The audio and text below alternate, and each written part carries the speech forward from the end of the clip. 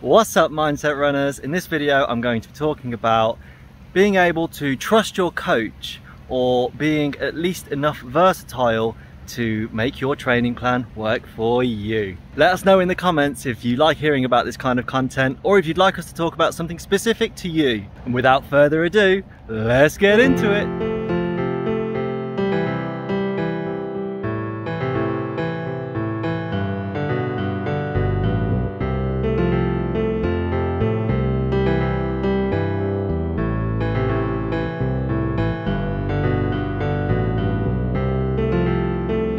Just gotta say, this is dedication. I'm out running, I'm out vlogging, in the rain, doesn't matter what weather it is, doesn't matter how I feel, get out there, enjoy it.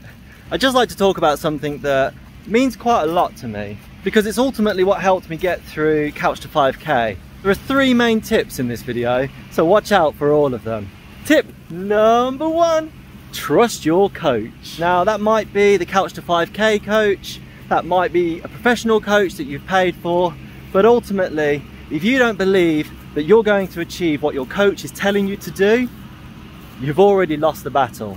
Take each run, take each session as it comes, and just absolutely smash it in the face. Now, if you're struggling to find faith in the coach's words, or if you're struggling to actually believe in what they're telling you that you can do, speaking specifically about the Couch to 5K coaches, then adapt each run for how you think you can handle it.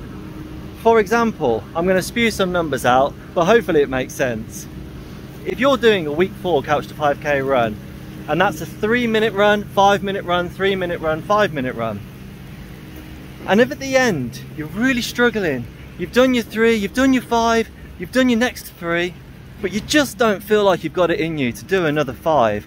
Don't get me wrong, it's tough. Then adapt it on the fly. Give yourself a little bit longer recovery time. Maybe walk for an extra 2 minutes so that you only have to run the last 3 minutes. The important thing here is to not consider it as a failure.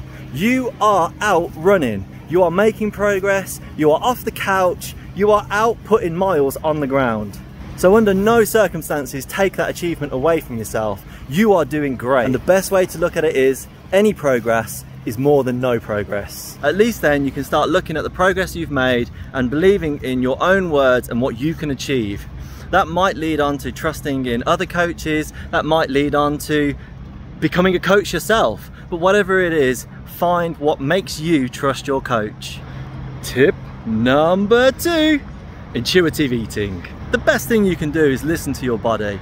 If your body wants to eat chocolate, eat chocolate. If your body wants to eat healthy food, eat healthy food. It's all about making sure you've got a balance and not overindulging. It's okay to have a cheeky snack every now and then, but just don't go overboard on it. The most common thing that I see people doing is over-pressurizing themselves to eat a certain diet, to stick to a certain plan, and it's just not achievable for most people. Most vloggers or influencers that are living some kind of healthy eating lifestyle have done it for years. They haven't just developed these plans, they've built these routines and they've built these habits, and ultimately that's the hardest part to do. So just take it step by step. Work out, exercise, stretch, and keep hydrated, and listen to what your body actually wants to consume. If you need more energy, your body will tell you to eat more food. It's not the healthiest of things, but sometimes I've gone out and done a massive bike ride and a massive run on just 2 bits of toast in the morning. I didn't consciously think about not eating. I wasn't even aware that I hadn't eaten. I certainly felt it after the workouts though.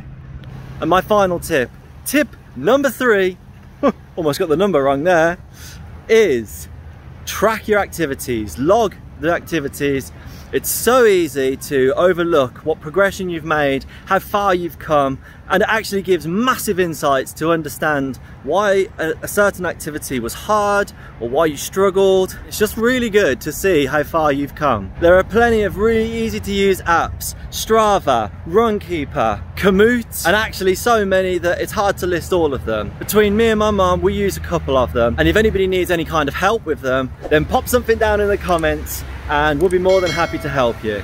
If you're getting value out of this kind of content, like and subscribe. And don't forget the notification bell. Life and love, guys. I'll see you in the next one.